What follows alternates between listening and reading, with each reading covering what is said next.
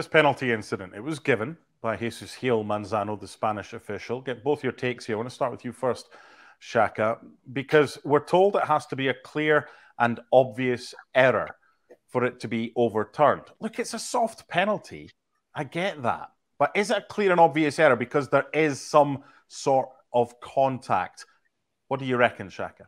I am totally comfortable with the overturning of the penalty and the manner in which it happened.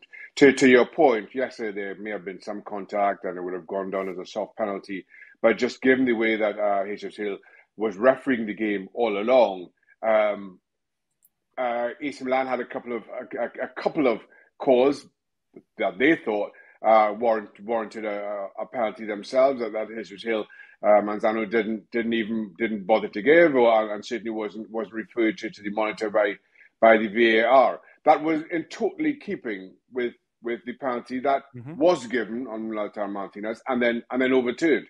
So while yes, you can make the argument that there was contact, and I am never a fan of this clear and obvious kind of directive, I guess, shall we call it? I'm not sure. I find that pretty empty in all honesty. Just given the way that the whole game was going, it was consistent. So, and as a player, pre-VAR, post-VAR, all you ask is consistency, and overturning that call for me was just that. It's the inconsistency of different games, Gab, because sometimes that's not going to be looked at by, well, it's going to be looked at by VAR, but it's not going to be suggested that the referee comes over. Other times, like today, then this happens. Okay. Ultimately, what we want, was the right decision adhered to? Did we end up with the correct call of no penalty, or should it just have been left alone with the referee on the field? Because we do not re-referee games with VAR, and that's crucial. Well, all right, so a couple of things. First of all, I think any normal person will say that is a penalty. That is not a penalty every day of the week, and certainly not in the context of, as Shaka mentioned, of how he was officiating the game. So the most important thing is he got to the right decision.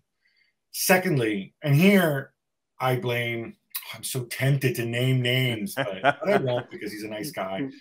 There's a slew of ex-referees who make a living going on television talking about these decisions. And especially here in England, they're obsessed with this clear and obvious benchmark. That is not the only parameter to decide whether the referee can go and have an on-field review. The other parameter, very simply, and it's very clearly in the rules, is the referee can say, hey, I'd love to take another look at that because this is a big call. And you know what? This whole thing with re-refereeing games, it's not the VAR who makes a decision. It's the referee. Correct. And I don't have a problem with the referee thinking, okay, I'm not 100%. I want to get this decision right, which is the single most important thing. I am going to decide to look at this again.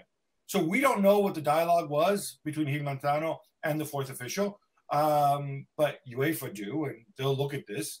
And it's entirely possible that, you know, the VAR, I'm speculating, I believe it or not, I did not hack into their comms, but it's entirely possible that, you know, the fourth official, the VAR said, hey, what'd you get the penalty for? And he said, their legs got tangled. And then he says, no, they didn't. There was a push, but we're not sure about that. And he says, wait, let me see it again. I want to get this right. Because when you see it in real time, you know, it does look as if possibly their legs get tangled. I mean, the way he goes down is consistent with that. Obviously, we know the contact was on the push. So just repeating endlessly, clear and obvious, clear and obvious. What the heck does it matter? It matters that he got the right decision, right? This is a clear, I think it was an error. If he was looking at the wrong thing and he gave it for something else, then by all means, he should look at it. I think clear and obvious applies. Remember back in the olden days in England when they first introduced it and they said, oh, let's not have on-field reviews. Let's just have the VAR overrule thing. Well, there it's necessary to have clear and obvious because I don't want the VAR, who might be some Burke who doesn't know how to use a monitor, like some of the early VAR referees we've had in the Premier League. I don't want him re-refereeing the game. But in these situations, I think it's completely different. So I have no problem. I think generally, I think Gil Manzano refereed the game very, very well.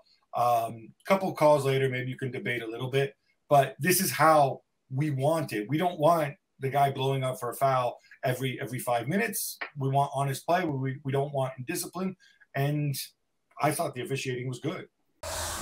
Well, thank you very much for watching ESPN on YouTube. For more sports highlights and analysis, be sure to download the ESPN app. And for live streaming, premium content, and let's not forget as well, ESPN FC 7 days a week. Subscribe to ESPN Plus.